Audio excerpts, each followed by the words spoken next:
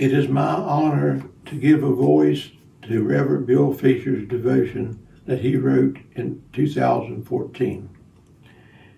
It was entitled A Room for Jesus. The scripture lesson is taken from Luke chapter 22, verses 7 through 13. The day of unleavened bread arrived when the Passover had to be sacrificed. Jesus sent Peter and John with this task: "Go and prepare for us to eat the Passover meal." They said to him, "Where do you want us to prepare it?" Jesus replied, "When you go into the city, a man carrying a water jar will meet you. Follow him to the house he enters. Say to the owner of the house, 'The teacher says to you, where is a guest room where I can eat the Passover meal with my disciples?' He will show you a large upstairs room already furnished. Make preparation there." They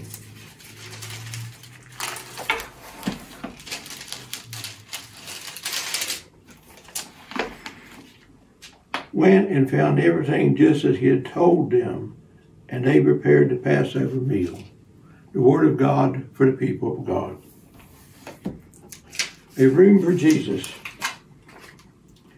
Jesus had a lot on his mind. He was pulling together the arrangements for a room to share his last Passover meal with his closest friends. But he didn't mumble or grumble or throw a hissy fit over the inconvenience of having so many irons in the fire, not the least of which was his own looming date with death. Nor do we see him pulling his hair out or stomping around in a hissy fit or angry agitation. To the contrary, we see a thoughtful planner who involved the help of others. Peter and John were sent to meet the man previously enlisted to open his guest room for the Passover meal. The Bible says they left and found things just as Jesus had told them. So they prepared the Passover meal. Verse 13. Folks, it's okay to let people help us. Let us pray. Lord, be my help today. Give me trust to lean on those who love me. Send me on my way to help you out, Lord, with anything I could do for you and others today. Amen. Reverend Bill Fisher. It happened one day near December's end. Some neighbors called on an old-time friend, and they found his shop so meager and mean, made gay with 1,000 boughs of green. Old Conrad was sitting with face ashine, when suddenly he stopped as he stitched a twine, and he said, "My friends, at dawn today, when the cock was crowing the night away, the Lord appeared in a dream to me, and he said, 'I'm coming, your guest to be.' So I've been busy with feet astir, strewing my shop with branches of fir. The table is spread and the kettle is shined, and over the rafters the holly is twined. Now I'll sit and wait for the Lord to appear, and I'll listen closely, so I will hear his steps as he nears my humble place, and I'll open the door, and I'll look on his face." Then his friends went home and left Conrad alone, for this was the happiest day he had known. For long since his family had passed away, and Conrad spent many a sad Christmas day. But he knew, with the Lord as his Christmas guest, this Christmas would be the dearest and best.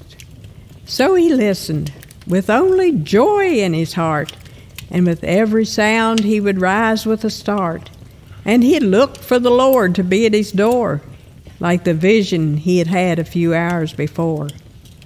So he went to the window after hearing a sound, but all he could see on the snow-covered ground was a shabby old beggar whose shoes were torn and all his clothes were ragged and worn. And old Conrad was touched, and he went to the door, and he said, "Well, your feet must be cold and sore. I have some shoes in my shop for you, and I have a coat to keep you warmer too." So with grateful heart the man went away. But Conrad noticed the time of day, and he wondered what made the Lord so late, and how much longer he'd have to wait. Then he heard a knock, and he ran to the door, but it was only a stranger once more, a bent old lady with a shawl of black, and a bundle of kindling was piled on her back. But she asked only for a place to rest, the very place reserved for Conrad's great guest. And her voice seemed to plead, "Don't send me away. Let me rest for a while. It's Christmas Day." So Conrad brewed her a steaming cup and told her to sit at the table and sup. Then after she left, he was filled with dismay, for he saw that the hours were slipping away, and the Lord had not come as he said he would, and Conrad felt sure he had misunderstood. Then out in the stillness he heard a cry, "Please help me and tell me, where am I?" So again he opened his friendly door, and he stood disappointed as twice before. It was only a child who had wandered away and was lost from her family on Christmas Day. And again Conrad's heart was heavy and sad. But he knew he could make this little girl glad, so he called her in, and he wiped her tears. Then he quieted all her childish fears, and he led her back to her home once more. Then as he entered his own darkened door, he knew that the Lord was not coming today, for the hours of Christmas had all passed away. So he went to his room, and he knelt down to pray, and he said, "Lord, why did you delay? What kept you from coming to call on me? I wanted so much your face to see." Then softly in the silence a voice he heard, "Lift up your head, I kept my word. 3 times my shadow crossed your floor. 3 times I came to your lowly door. I was the beggar with bruised cold feet. I was the woman you gave something to eat. I was the child on the homeless street. 3 times I knocked, 3 times I came in, and each time I found the warmth of a friend. Of all the gifts, love is the best.